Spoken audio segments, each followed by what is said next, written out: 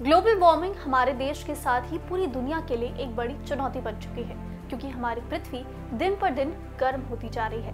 पिछले बीते 2 साल मानव इतिहास के सबसे गर्म साल रहे, लेकिन अब ग्लोबल वार्मिंग को कंट्रोल करने का एक नया तरीका साइंटिस्ट ने खोज निकाला है। स्विट्जरलैंड के वैज्ञानिकों का दावा है कि हीरे की धूल की मदद से तप रही पृथ्वी को ठंडा किया जा सकता है। अब तक कार्बन कैप्चर प्रोसेस के जरिए ग्लोबल वार्मिंग से निपटने की बात कही गई थी, लेकिन अब वैज्ञानिकों का कहना है कि हीरे की डस्ट यानी कि धूल से भी बढ़ते तापमान को रोका जा सकता है। ये तरीका भले ही किसी फैंटेसी फिल्म का प्लॉट लगता हो, लेकिन वैज्ञानिकों का कहना है कि ये काम कर सकता है। क्लाइमेटोलॉजिस्ट यानी कि जलवायु विज्ञानियों, मौसम विज्ञानियों और पृथ्वी विज्ञानियों की एक साझा टीम ने जियोफिजिकल रिसर्च लेटर्स में छपी स्टडी में ये सुझाव सामने रखा है। इस टीम को ईडीएच ज्यूरिख के जलवायु विज्ञानी सैंड्रो वेटियोनी लीड कर रही है।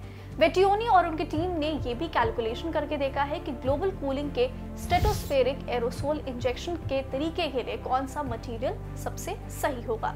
साइंटिस्ट पिछले काफी समय से पृथ्वी को ठंडा करने के लिए एसएआई मेथड पर काम करते रहे हैं। इस तरीके में वायुमंडल में एरोसोल को इंजेक्ट किया जाता है, जिससे सूर्य के प्रकाश और एक्स्ट्रा हीट को वापस स्पेस में रिफ्लेक्ट किया जा सके, जैसे कि जियो इंजीनियरिंग तकनीक में बताया जाता है। हालांकि अब तक इस काम के लिए सल्फर डाइऑक्साइड सबसे मुफीद मानी जाती है। ऐसा इसकी हमारे वायुमंडल में प्राकृतिक मौजूदगी के चलते है, क्योंकि सल्फर डाइऑक्साइड ज्वालामुखी विस्फोटों से निकलकर हमारे वायुमंडल में पहुंचता रहता है और फिर सल्फर एक तरह से कूलिंग एजेंट के तौर पर भी काम करता है। लेकिन सल्फर कुछ समस्याएं भी ला सकता है, जैसे कि जलवायु उत्सर्जन में होता है। एक तो वो खुद ही वायु प्रदूषण का कारक बन सकता है, इसके अलावा वो ओजोन परत को भी नुकसान पहुंचा सकता है और दुनिया भर में एसिड रेन के साथ ही शायद निचले वायुमंडल में क्लाइमेट चेंज की वजह भी बन सकता है। रिसर्चर्स का कहना है कि पृथ्वी पर आने वाले सूर्य की किरणों को रिफ्लेक्ट करने के लिए कई तरह की चीजों पर विचार किया जा रहा है।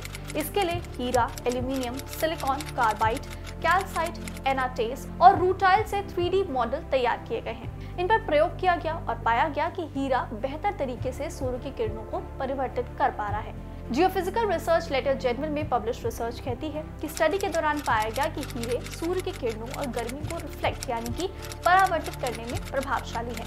ये किरणों को वापस अंतरिक्ष में भेज सकते हैं, इसलिए इस प्रयोग के लिए हीरो का इस्तेमाल किया गया है। सूर्य की किरणों को वापस अंतरिक्ष में कैसे भेजा जाएगा, अब इसे समझ लेते हैं। वैज्ञानिकों का दावा है कि हीरे की धूल को वायुमंडल में बिखेरा जाएगा। इसके बाद सूर्य की किरणें जमीन पर पड़ेंगी तो वो परावर्तित होकर अंतरिक्ष की तरफ मुड़ जाएंगी और धरती पर उनका असर कम होगा। ये पूरी प्रक्रिया धरती को गर्म होने से बचाएगी। रिसर्चर जे टाइकेमा के मुताबिक हर साल करीब 50 लाख टन सिंथेटिक हीरे की धूल को वायुमंडल में डाला जाए तो 45 साल में 1.6 डिग्री तापमान में कमी आ सकती है। ये तरीका क्लाइमेट चेंज के असर को रोकने में मदद कर सकता है।